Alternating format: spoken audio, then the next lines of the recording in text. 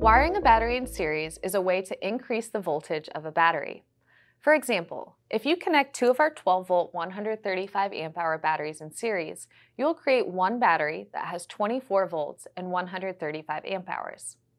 Connecting three 12-volt batteries will get you 36 volts and four 48 volts. Here's how to wire your batteries in series to get that higher voltage. To get started, you will need the batteries that you want to connect. Note that no more than four 12-volt batteries should be linked in series or no higher than 48 volts. You also want the correct gauge wire. We're using a gauge 6 wire here, and a wrench. Before connecting each battery in series, make sure to charge each battery individually.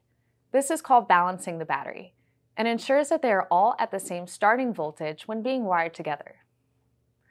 To wire the batteries together, remove the terminal bolts from each battery and set them aside. Connect one end of a cable to the positive terminal and reinstall the terminal bolt.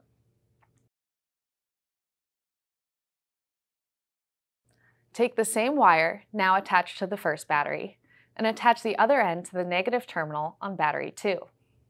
Replace the terminal bolt for the negative end. These two batteries now make a 24-volt bank. For a 36-volt bank, grab another cable and connect the cable to the positive terminal on battery 2. Replace the positive terminal bolt. Take that same cable and attach the other end to battery 3's negative terminal. Replace the negative terminal bolt. You now have a 36-volt battery bank. For a 48-volt bank, grab one more cable and repeat the process. Connect it to the positive terminal from battery 3 and the other end to the negative terminal on battery 4. Before moving forward, take your wrench and tighten the bolts to the correct torque. The recommended torque may be found on the battery's product page.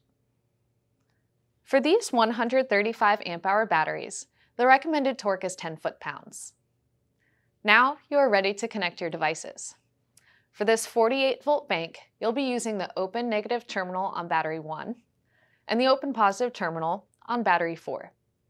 If you stopped at a 24-volt or 36-volt bank, you'll use the open positive terminal on batteries 2 or 3 respectively. If you have any questions, please feel free to email support@dakotalithium.com to reach out to us.